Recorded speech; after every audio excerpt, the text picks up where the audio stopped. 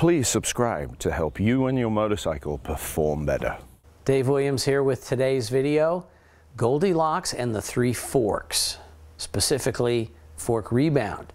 Is it too fast, too slow, or just right? We're doing this just like we did the shock rebound. Now, I still maintain that shocks are more difficult than forks. Forks give you an added tool to work with, an added capacity, an added trait. You'll notice the Trash or Treasure 750 is on the bench behind me. Trash or Treasure 750 teardown has begun, and the rebuild is soon to follow. We'll have those videos coming out in the coming weeks. As with the shock video, we'll chat at the end about some of the frustrations and some of the key points. So buckle your seats and get ready for your fork rebound exam. Here's a preview.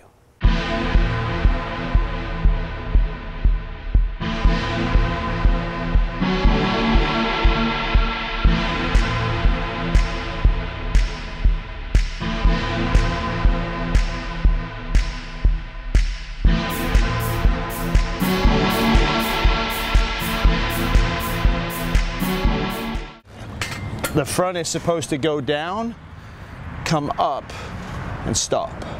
And that's it.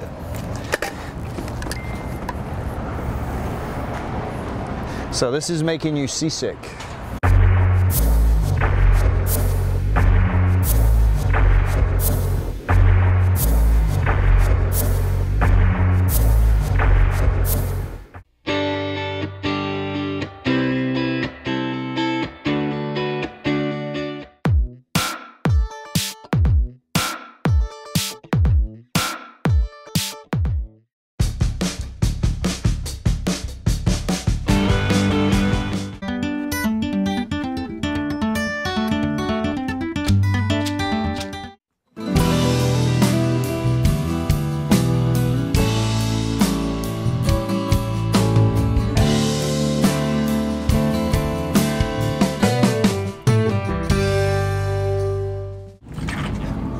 So we're struggling with this one, right?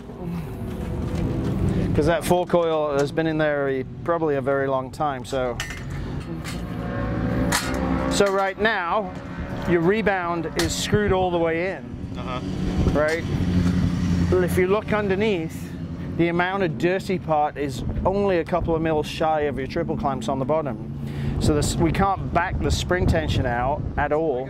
We need it, and in fact, we need more. Okay. So at this point, that going through the corners, if you're braking and trying to enter the corner, it's going to give you this. Yeah. Okay. So the way around that is to brake early, let go, pick the gas up, hold it still, and drive through the corner like you would on the road. Which means in your session, you'll be running middle of the track, and then you'll be slowing down, get yourself comfortable, and then drive it around the corner to come out apex, middle of the track.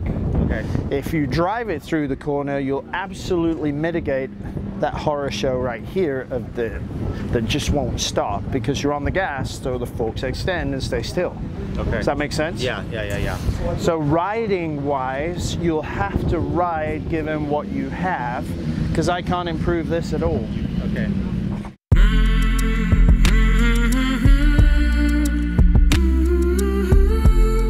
As with shock rebound, as you get closer to having it set right, might get a little frustrating. Is it too slow? I thought it was too slow, but it turned out to be right.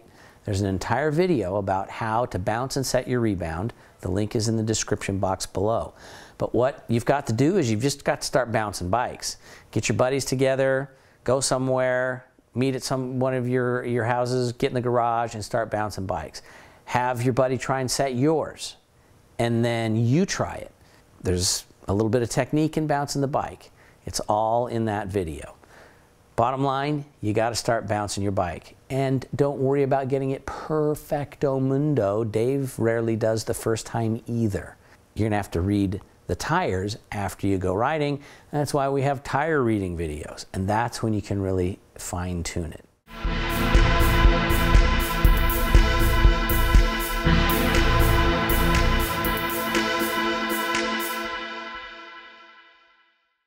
Catch the full video at davemosstuning.com.